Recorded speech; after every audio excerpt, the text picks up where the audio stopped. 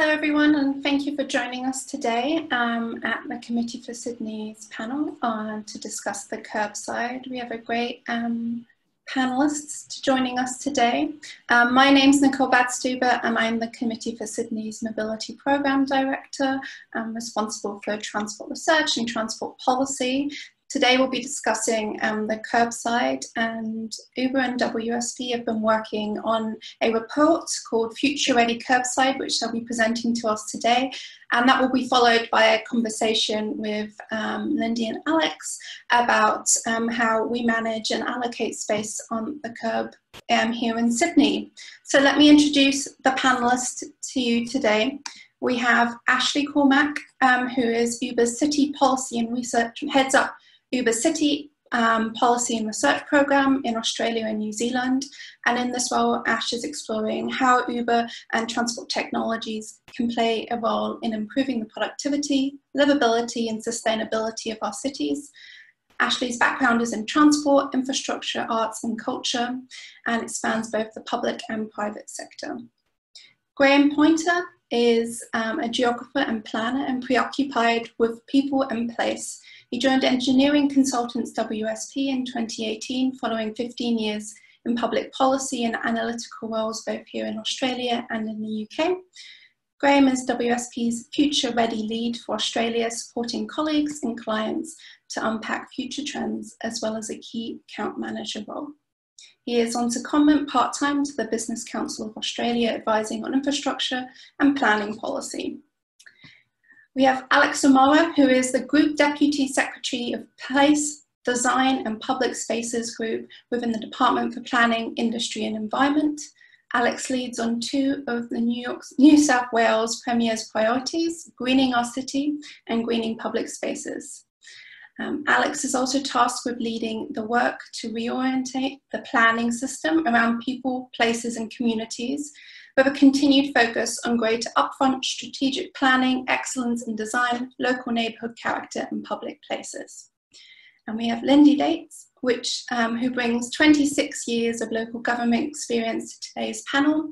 Lindy is the General Manager of Campbelltown City, where she leads the transitional phase of one of the largest and oldest councils in the state into a transformational powerhouse delivering innovative change for its communities.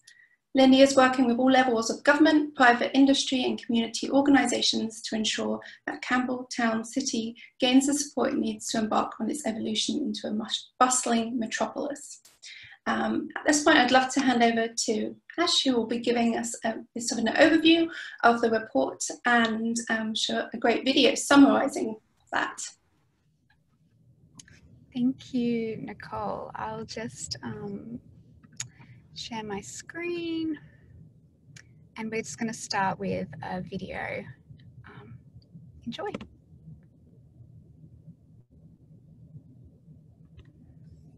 If I can get it to work. The key to creating great cities is creating great places. However, at the moment, space on our streets is scarce. Our travel and consumption patterns are changing. There is growing demand for access to the curb to pick up and drop off passengers, takeaways and parcel deliveries. With 10 years of technology being compressed into 1 year, we have certainly noticed that the regulations and roadblocks in place on a state and local council level have certainly created a lack of flexibility into activating takeaway, delivery and alfresco dining. As a driver, my number one priority is to make sure my passengers get in and out of the car safely. One of the challenges I face is that when I'm dropping passengers off or picking them up on busy streets, there's nowhere to stop. As an Uber driver, I also have two daughters that I drop off and pick up at school. They have dedicated kiss and drive areas. It'd be handy if Uber had those as well. The lack of pick-up and drop-off for rideshare vehicles is actually the symptom of a broader problem in how we allocate curbside in our cities. The problem is that we've designed our cities for private cars, not people and how they want to use places. Decisions around how we allocate the curbside, whether it be a bus stop, a parked car or a bike lane, has a huge impact on the public realm. WSP was commissioned by Uber to unpack how to create future-ready curbsides that serve great places. Our first recommendation and crucial recommendation is that we need to co-design our vision for places with the local community, businesses, and with government. Next is getting those planning and policy documents right. Too often they focus on movement function over place. Our third recommendation is that we need to really focus on getting our curbsides working harder for our local businesses and for communities. By shifting the focus from private car travel to shared mobility, including walking, cycling and public transport, cities can keep moving and create great places. We need to work together, government and industry, to ensure that curbside delivery and alfresco dining increase to meet customer demand. We think future transport technology presents a huge opportunity to improve the livability of our cities and lead us to a zero emissions future. But we've got to get the basics right, and the curb is a great place to start.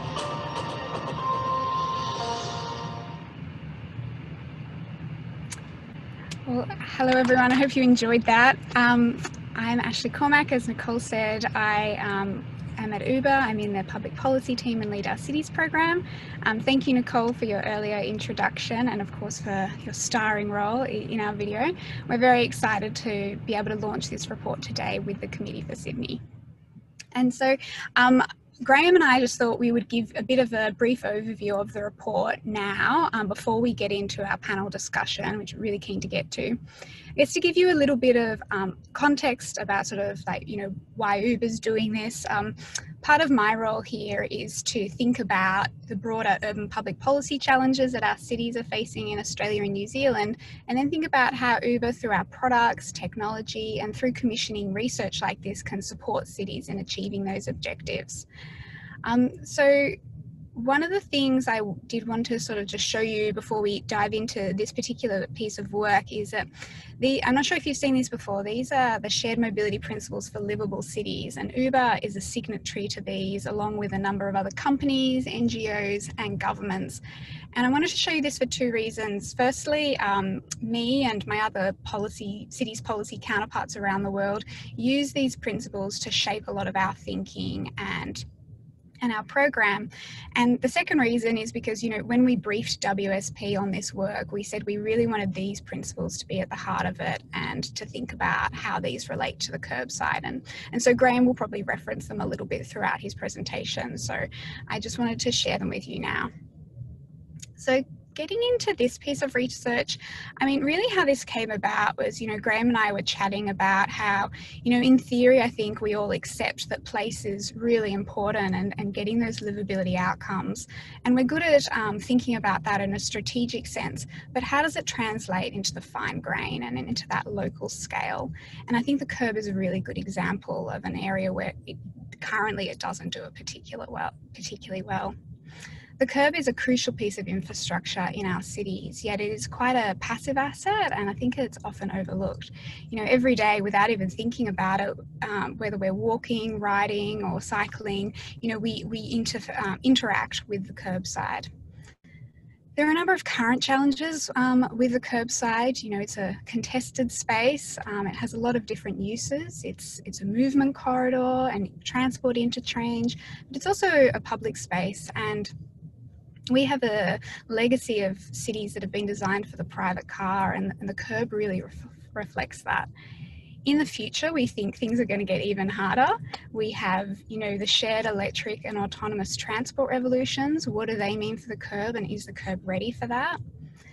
There's an increasing urban freight task, which has been accelerated by COVID. But I think probably most importantly is that, you know, we are living in growing cities and densifying cities. And so increasingly the curbside is part of the public realm, and it's important that it's serving those place functions because there is an increasing demand and need for those livable spaces. So the way we sort of structured the report, there are four main parts to it. We start off with a policy overview, you know, what is the curb, get that definition right, why it matters, and what are the challenges cities are facing. We then really wanted to kind of, I guess, translate that theory into, you know, what is the reality. And so we looked at two case studies, one in Sydney and one in Auckland, which Graham is going to go into in a bit more detail, and look at how is the curb performing today in those areas. The third part is we wanted to look to the future and take those 2 case studies and think about, well, what does the future hold for those areas, and what are the different tools we can use as city leaders to analyse that and to plan for the future. And finally, we sort of finish on 10 policy recommendations, which we'll get to shortly. And part of these recommendations, the brief we really gave WSP was, what do we need to do today to prepare for tomorrow? I think particularly on future transport, we can often get lost in the future of drones and AVs and things like that. But there are things we can do now to prepare for it, and so we should focus on that. I should also at this point acknowledge, Graham and I, as we were writing this work, reached out to a number of our favourite industry colleagues and friends for feedback on these recommendations, and we got some really helpful insights from different people, many of whom are in this webinar, so I wanted to acknowledge them and thank them for their work. I might now hand over to Graham, who's going to take us through the case studies. Over to you, Graham. Excellent. Thank you, Ashley. Good afternoon, everybody. Just to kick off, just to mention, WSP, we really enjoyed working with Uber on this project. It's been a great opportunity to really focus in on place outcomes and what they mean for people, and really focusing on a piece of infrastructure that doesn't get a lot of airplay, but is really important for making our places thrive. And so through the report, we explored 2 case studies, as Ashley mentioned, and we selected these based on what are those typologies we think will really resonate with city leaders, both public and private, the decision makers, and communities, and be relevant across Australian cities and New Zealand cities as well. So our first case study location is Crown Street in Sydney, an established high street. So we think that in a number of cities around Australia and New Zealand, there are these dense established locations that are relied upon around communities and a local catchment and treated as a destination. When we looked at these case studies, we applied the movement and place framework to understand and consider their role within the network and that movement and place functions. So Crown Street, destination for locals, strong cafe dining, culture, mature tree canopy, footpaths, assessed as a civic space, and we'll go into more on that in a little bit. And then our second location, which I think I'm particularly excited about and really enjoyed exploring, is an area in transition. Onehunga Mall in Auckland is lined with light industrial uses. There's some food and dining. It sits at the end of a rail line, serves an interchange function with bus.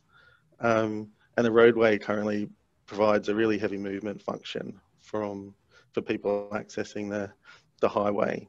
And while I was excited about Onehunga Mall, and it took us a long time to agree on this location, finding the right one, was really because it's an area earmarked for rapid growth. So rapid growth in residential, aligned to an interchange function and a strengthening of that place function as well. And so we felt that this location was particularly timely in the context of Australian cities like Sydney and Melbourne, where we're seeing rapid infrastructure investment with strong appreciation or expectation for residential growth, and then an expectation about improving and increasing livability alongside that.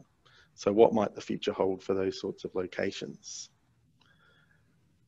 And so then just taking you a little bit through the types of analysis that we've done that you can explore at your leisure in the report was a part of our movement and place assessment, considering the curbside management and allocation by different times of the day.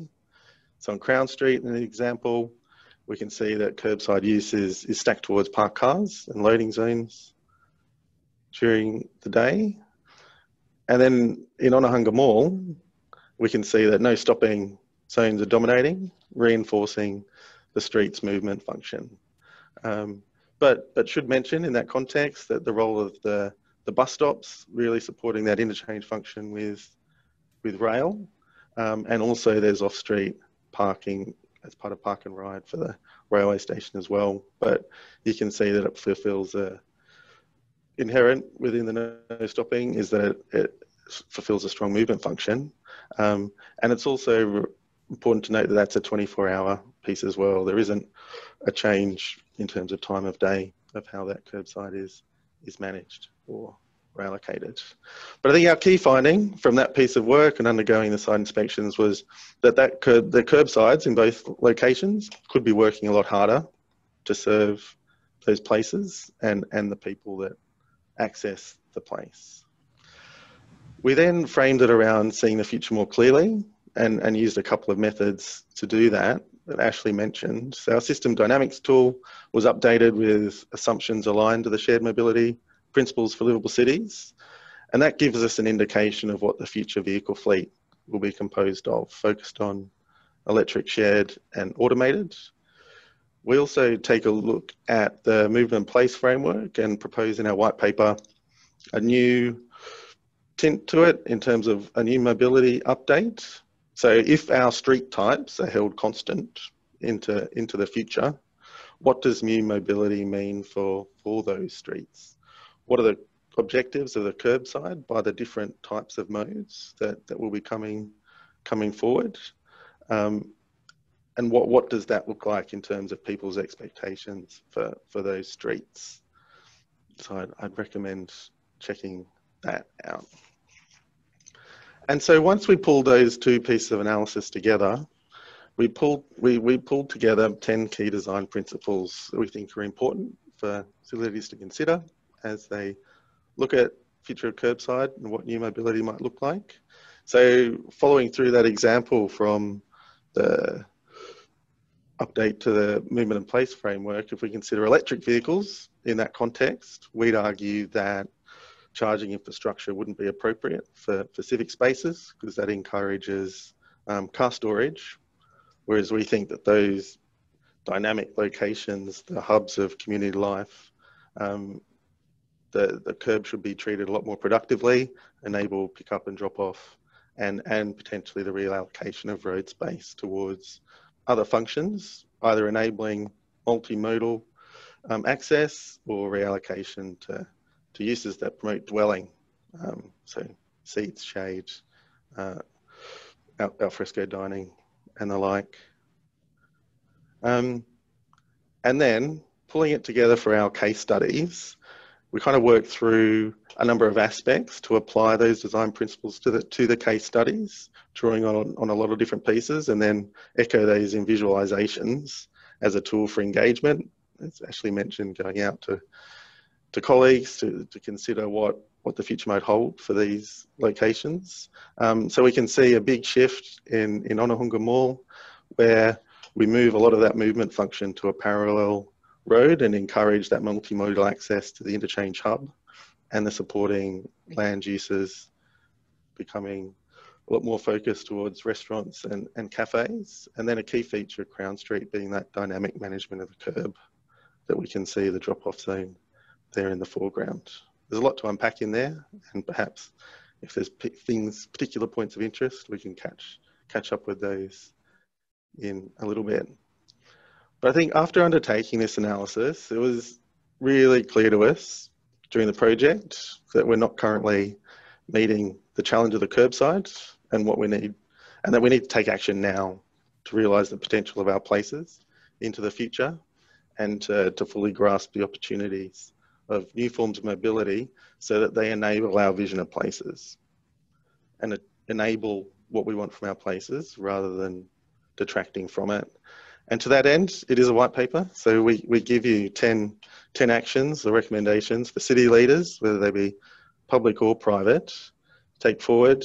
In terms of one that I'd highlight right now, I'd go for co-designing the vision for places in partnership with the community, business and governments as being really crucial to achieving what we want from our places, and how the curbside's role within that. So that's a really active engagement. And then through that, we can flow through to people and place first approaches. There's a lot there to unpack, and I think we'll do that in our Q&A session.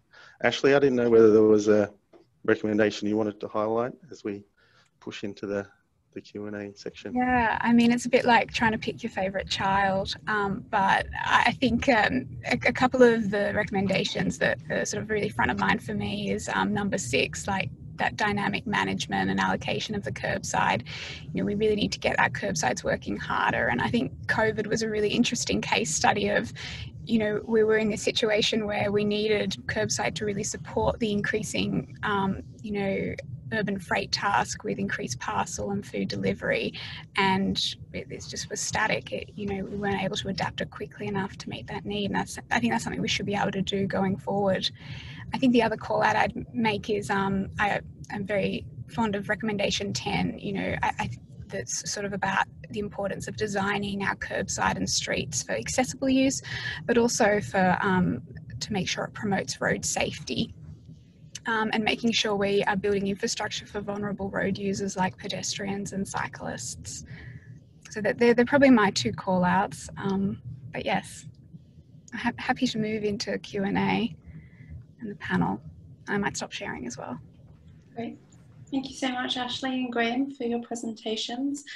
Just a reminder to those tuning in, do drop any questions you have via the text Q&A function. It's just below on your screen, and we'll pick up some of those questions as we go through the panel.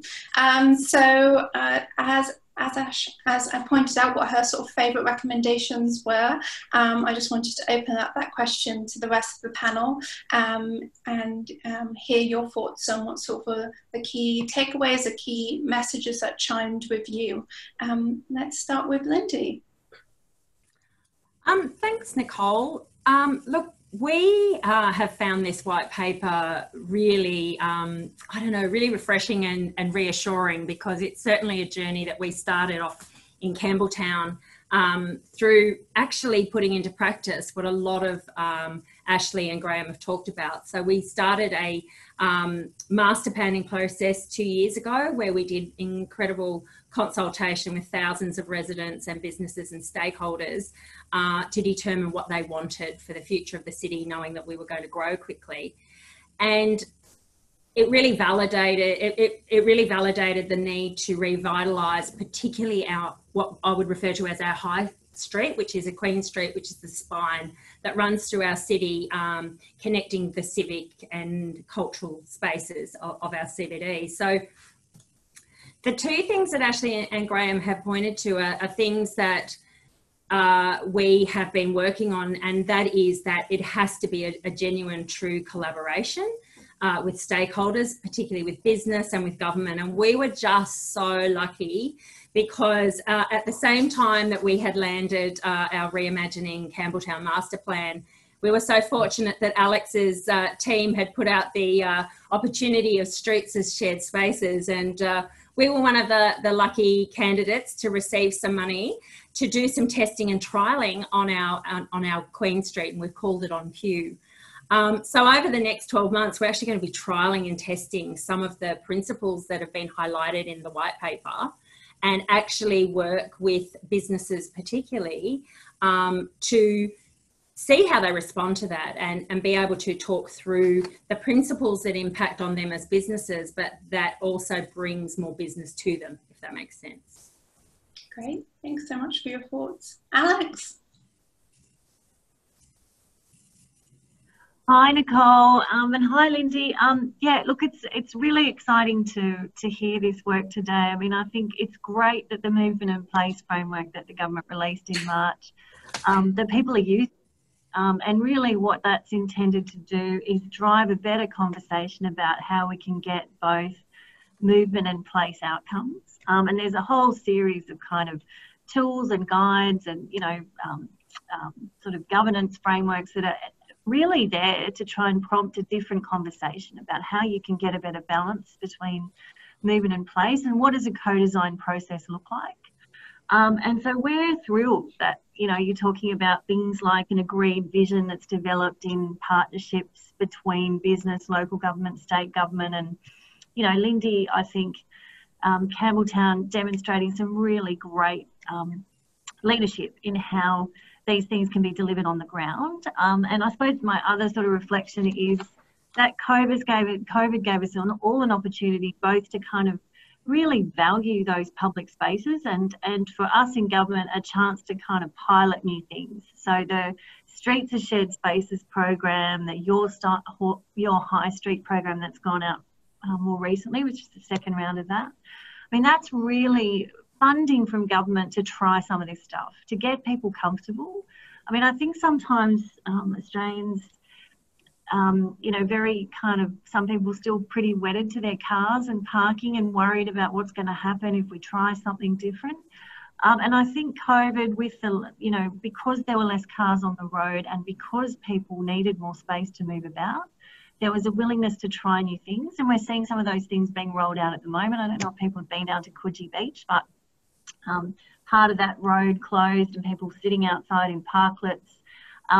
You know, parts of George Street that we've, you know, part of my group, Placemaking New South Wales, has closed the sort of part of the road at the Rocks, and we're, you know, piloting outdoor dining, and you know, so I think lots of examples across the city of people trying new ways of sharing the street, and that's happening across the world. You know, I was on a panel a couple of weeks ago with someone from New York who was talking about how they're doing something similar in Brooklyn. And, you know, so great to see those examples. So really what I wanted to say today was fantastic that you're talking about this. We're really keen to partner with the committee. You know, any data you have, your members have that you know, we can use to kind of take the conversation forward, we think is fantastic. Wonderful. So I'd like to touch on what might be some of the challenges to implementing some of these great principles that you've either already encountered or you've heard stakeholders talk about for your discussions on the paper, and what might be some of the ways that we overcome them. Trials seem to be quite a convincing mechanism to bring people on board or to demonstrate how to change things. So Ashley or Graham, would you like to talk a bit about some of the challenges that were discussed when you were writing the paper? I'm happy to start, and Graham, feel free to jump in. I think the thing we heard again and again is that without community sort of acceptance and buy-in, that it's kind of, you can't do recommendations 2 to 10 without solving for 1. And I think the reality is the community and businesses are very attached to their private car spaces, and particularly businesses, they think, and sometimes they might be right, but there is this perception that their customers come from those private spaces, private parking spaces. And so I think, you know, we really, we need to take everyone on a journey of showing, you know, that that's not the case. And I think there are multiple tools that people can employ to do that. You know, what Lindy's been doing in Campbelltown, education and working with local businesses, I think is a great example that, you know, she might want to touch on in a bit more detail. So I think that that's really the big challenge, is like getting that community understanding and acceptance. I know, Graham, if you want to add. No, I agree wholeheartedly with that, and I think that's probably the hallmark in terms of how you achieve that. And it'd be great to hear from Lindy next about that example, because I think that's so powerful. I think one of the other challenges that was really recognised was in terms of enabling these local places and that multimodal piece, is it's not necessarily treated as it's not the sexy piece of infrastructure, but what do those footpaths look like? How do we get level footpaths within a 50-metre catchment of our local places, or to the bus stop that gets you to your local place that you want to support, that people get off the bus as a more efficient and effective way of accessing their local place. So how do we raise the profile of that sort of local infrastructure spending and prioritisation? And I feel like now's a great time to have that conversation when we're considering the rise of local places and prominence of local places day to day as more people work from home, that opportunity to put in that infrastructure to enable access for people of all ages and abilities is a challenge, but one that we're probably well placed to overcome at the moment. Yeah. Does appraisal methods, or the way that we currently try to quantify or monetize the benefit? Is that an obstacle to implementing some of these things? Oh, yeah. I'll answer any question, yeah. unless anyone jumps in. I think certainly, but I think it comes to a degree of prioritisation as well, and challenge on funding. So certainly there's opportunities in how I think we've seen certainly a focus on smaller works packages and how it's been possible to package those up a lot more effectively and efficiently post-COVID as those inverted commas shovel-ready projects. So there are opportunities there, I think, but in terms of getting up the priority list, I think that's been the key challenge. Great. Alex? Yeah, I mean, I'm not sure that money's the problem. Like, I think I think it's about helping people to reimagine what their street could be like. And, you know, I think that's why we went out quite deliberately with something called Streets as Shared Spaces and talked quite openly about how streets are one of the most important forms of our public space. And often I think you can shift behaviour with pilots because, or shift sort of community views with pilots because, you know, people try something and actually like they find that they quite like it. And so one of the things we've tried to do is develop kind of guidance tools and also a very community-led approach where we really ask the community, you know, what did you like, what didn't you like?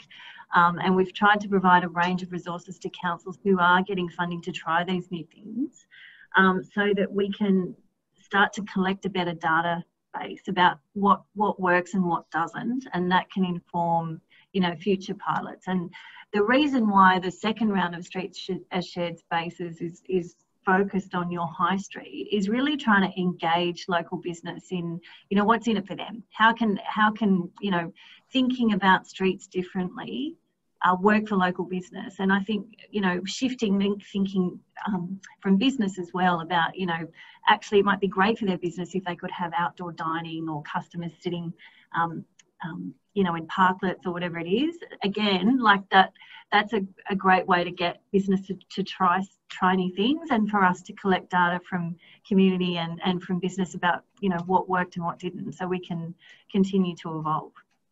Great. And your view from the local government point of view, Lindy, what arguments really convince, you know, the local high street to give up parking, for example? That always seems to be a hot topic.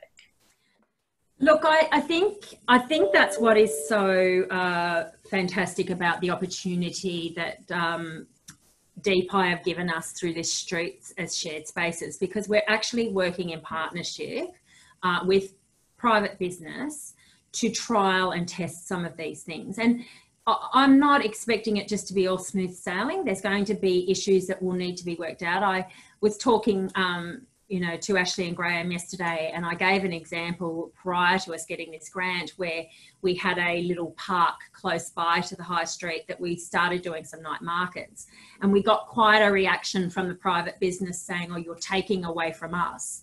And we had to work with them through consultation and education to say, well, actually, we're bringing people to your business.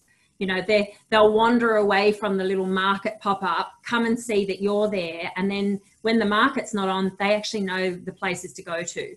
And that actually, we collected data and worked with them and proved to them that that was actually what happened. So now we're into the more controversial stuff, because what we're actually doing through this trial is we are taking away diagonal parking and creating a much bigger curbside.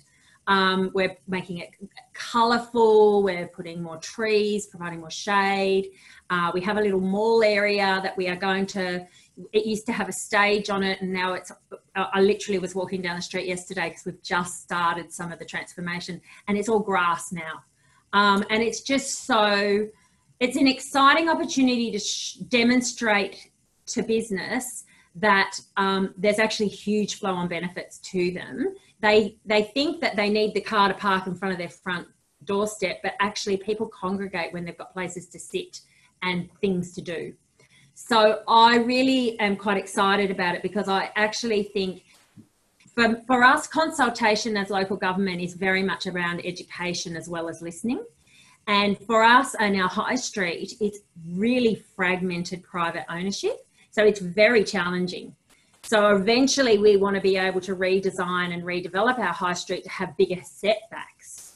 But imagine if you could do the setbacks as well as take away the car necessity and the parking necessity, what an amazing curbside you could create. So I guess it's a means to an end. If we can at least establish and show business how making it more people oriented actually brings a good economic benefit to them as a business, then hopefully when we get to the redevelopment, when we get our towers of urbanisation, we'll also be able to convince them to set back their properties so that they even get more of that curbside to enjoy.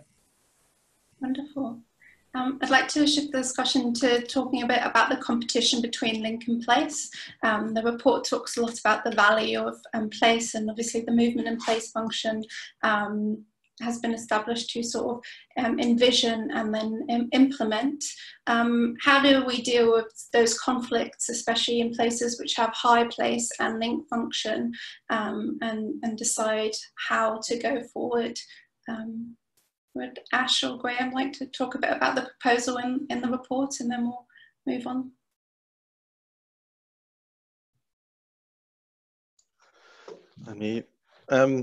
Yeah, of course.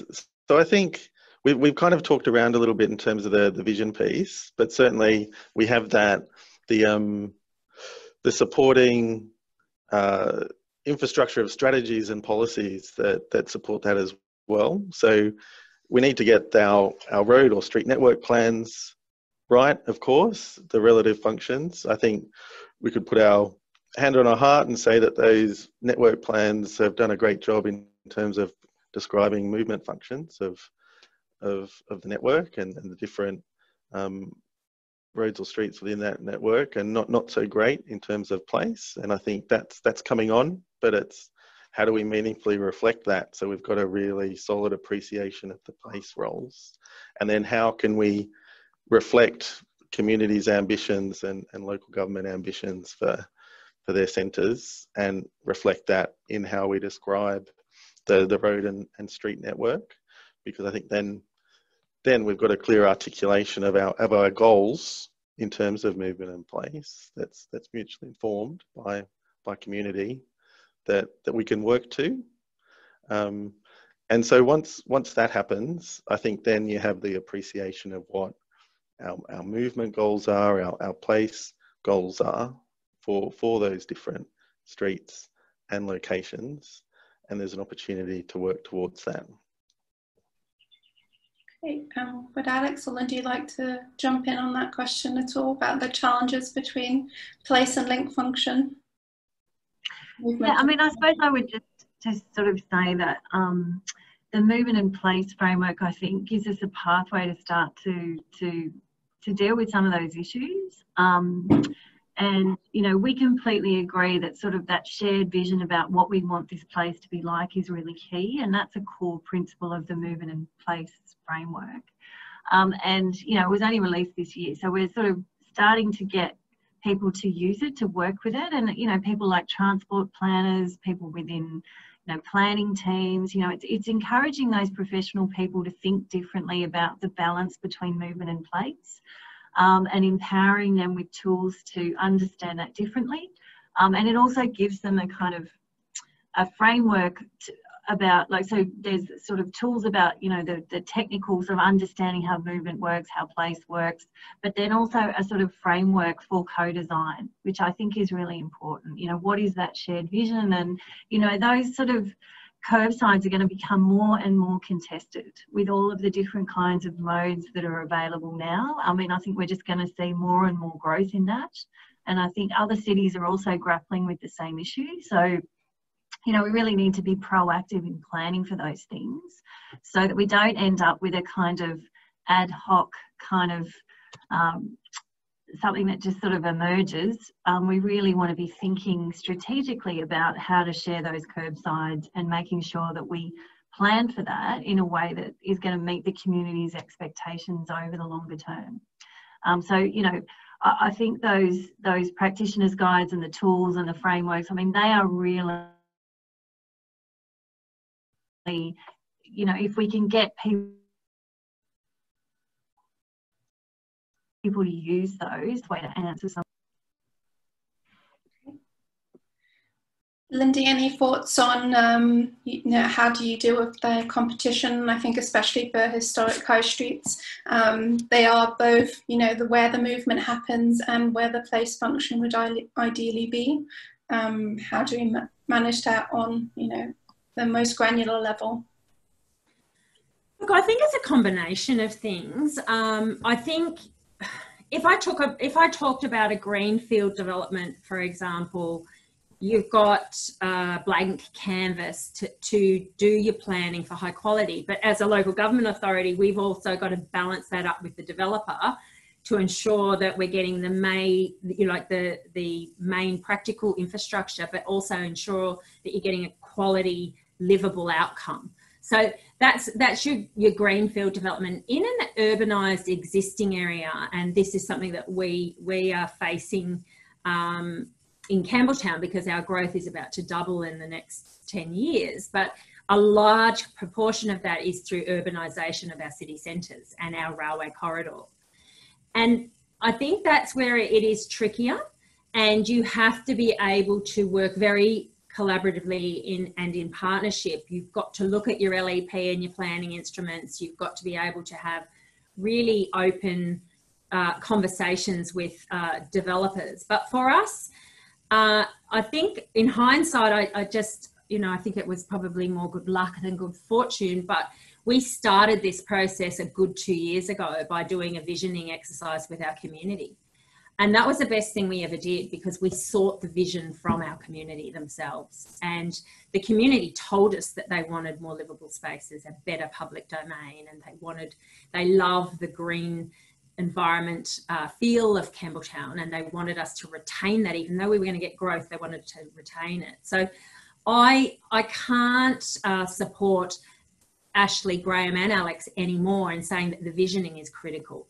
That whole visioning piece is so important, because it helps that conversation come along then when it does come to the tricky bits, where you say, actually, I'm going to take your parking away. But remember, this is what you wanted, and this is what the community wanted, and this is why we're doing it. You know, people, you don't do things to people, you actually take them along the journey with you and demonstrate how wonderful it is. And that's what, like Alex said, part of what we're doing with our streets as shared spaces is we're collecting data and evidence as we go. Everything we do now is evidence-based, and it's really important. But I think that whole conversation around taking people along the journey with you is just critical to that success. Great. So a really interesting concept and policy recommendation from the report for me is the one around dynamic management of the curbside, but also pricing the curbside. Wondered if Ashley, Graham had any thoughts or examples of where that's already been done, or how that might look like in practice. You know, in the shorter term rather than long term, when we have those visualizations you presented earlier. How do we bring that across the line to implement that, and then how might that actually look like? Graham? Yeah, sure. I'll jump in. I think we do have some examples here and there. I think there's areas in Sydney, for example, that you can have a look on your phone and see where there might be parking spots, and that's an element of that dynamic management or understanding the curve. It's one step on the way, and then there's different proposals worldwide where you can see where they limit access based on type of vehicle or purpose of trip, and that's an element of it too. I don't think we've really seen locations that have put all the pieces together so far. I agree with you. It's so exciting and an opportunity to really make the curb work harder towards the place function. And we've got a question that's been added to the chat as well around that role of technology in curbside management. And I think that really nails it. There's the way that technology's moved on in terms of sensor technology and connectivity as well to people's devices or in-car devices means that we can have that rapid understanding of what is available or not, or changing the use. And so there's an understanding of how people want to access a place, I suppose, by different modes. But then there's also that consideration of our vision for the place and what we want to achieve. And we've got an opportunity there through that technology and how we dynamically manage the curb to limit access in different ways, whether that's, and so that requires regulation, of course, and that requires policy. So it's not, you can't say we'll dynamically manage the curb by itself. And there's an opportunity there for pricing as a signal as well. We use pricing already in terms of general parking. We have resident permits, which can be priced, but they're pretty clunky and over long time periods. What does it look like if you want to price the curb within 15-minute increments?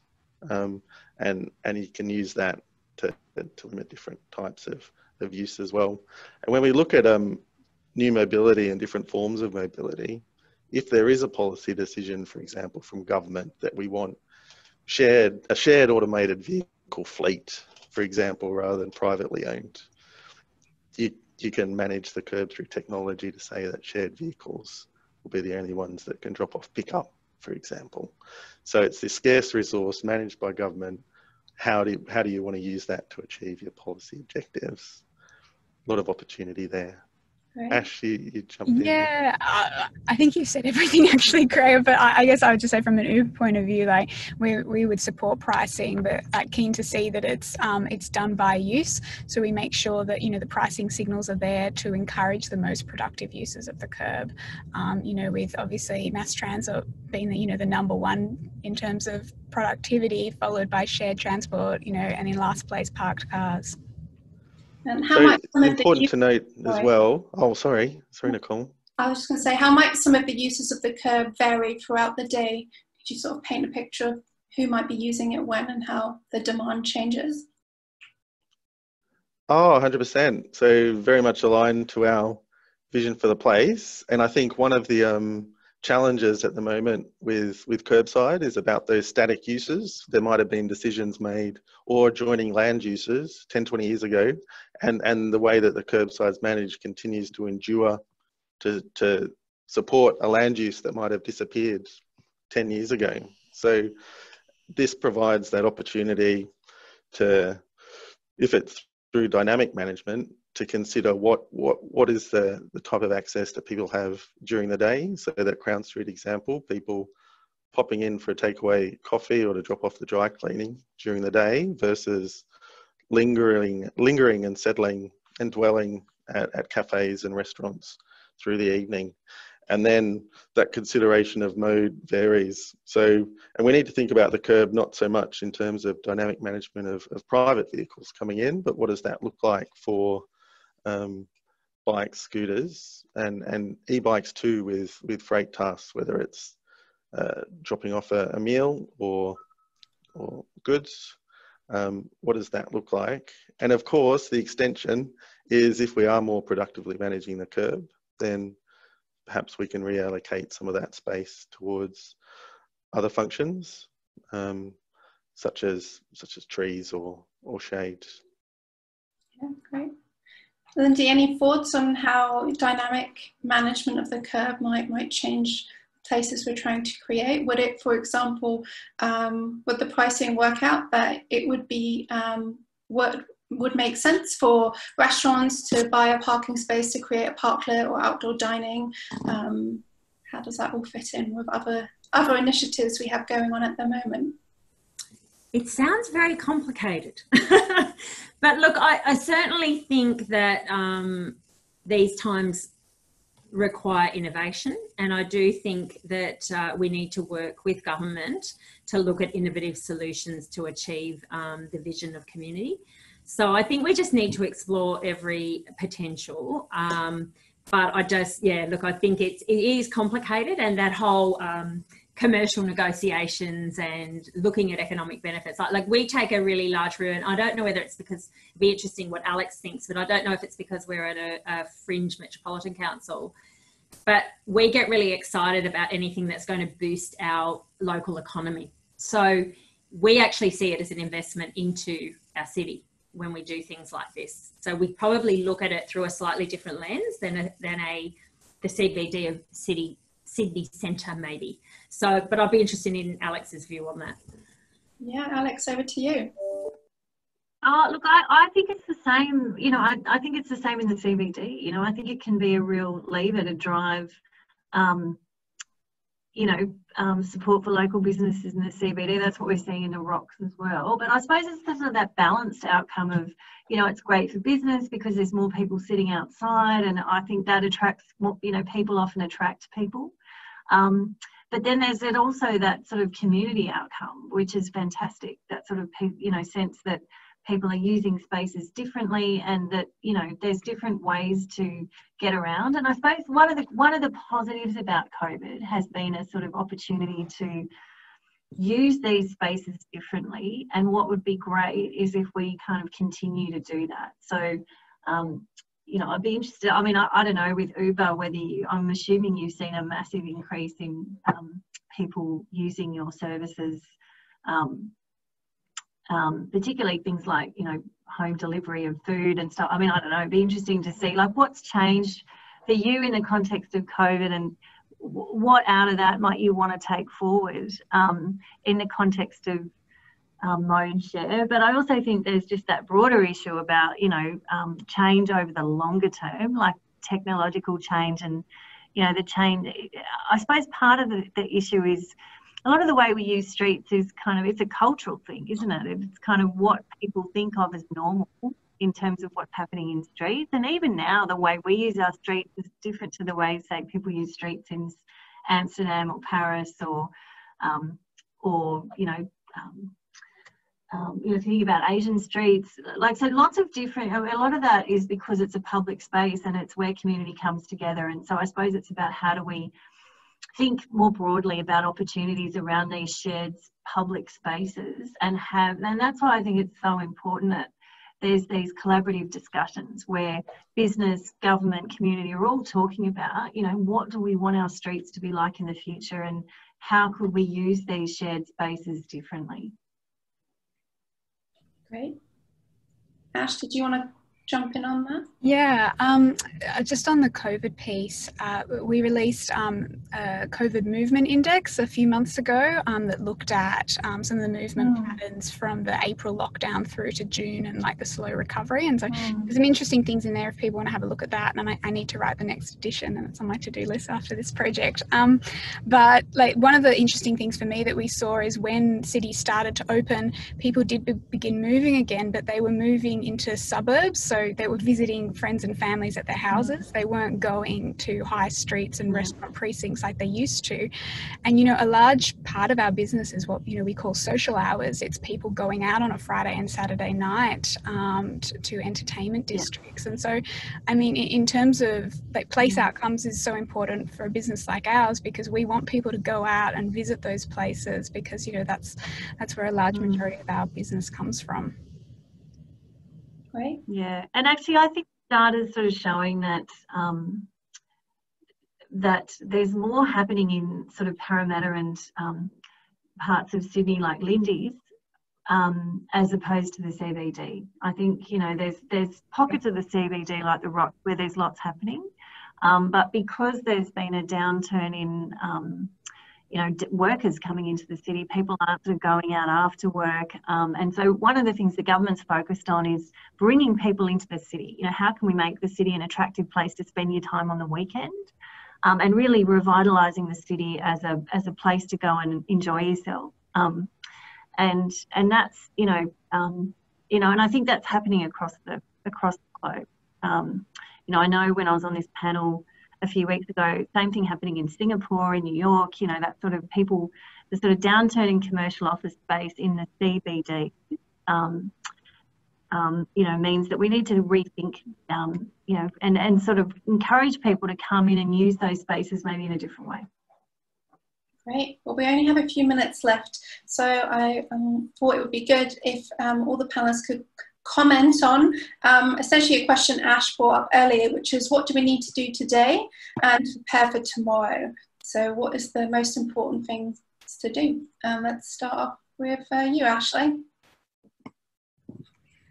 I'm trying to think of what I haven't already said. I mean, I think, you know, we really need to look at the sort of our reliance on the private car, and private car mode share isn't really going anywhere. And so I think something that COVID has taught us that maybe there is potential, you know, if industry and government do work together, you know, like in COVID when, you know, we all told people to stop moving, if we can generate a step change in transport behaviour patterns.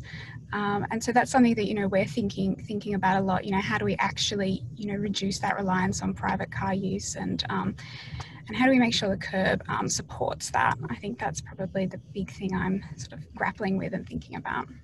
That's great. Over to you, Graham. Yeah, on a similar theme, I think my big thing would be for all of us on the call and encouraging others to challenge the status quo.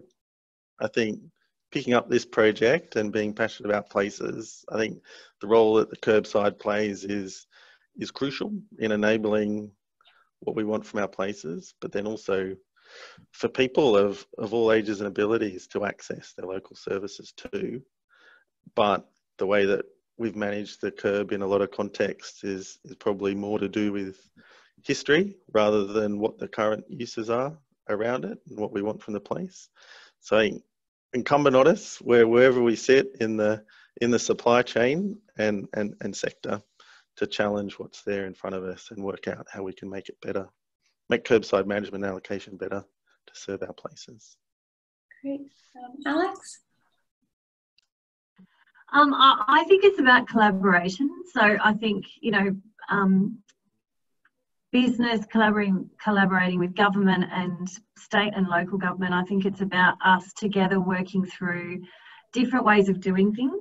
I mean, what we really need to drive things forward is great data and about what works and why, you know, sharing these spaces differently is a really good thing to do, how that benefits business, how that benefits community.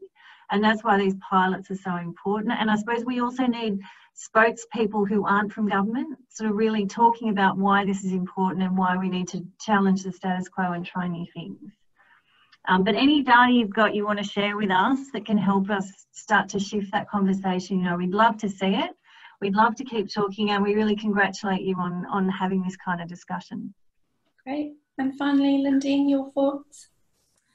Look, I just think we need to be really brave and put people first in our planning. I really think that if we actually think about people when we're doing our technical and strategic planning, we can change a lot with the approach to curbside. So I think there's amazing opportunities out there, and it does come back. I agree with Alex, it comes back to collaboration, visioning, and just understanding that people want to love and be proud of where they live. Those are some lovely thoughts to end on. So thank you all for joining us today on this discussion of the Kerbside. We have a few more transport related panels and launches coming up this week.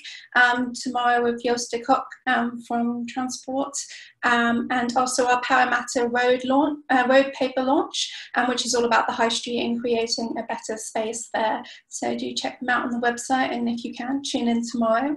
That just leaves me to thank the panelists for their thoughts and contributions today, and thank you all. Thank you, everyone. Thanks for having me. Thank you. Bye. Bye. Bye.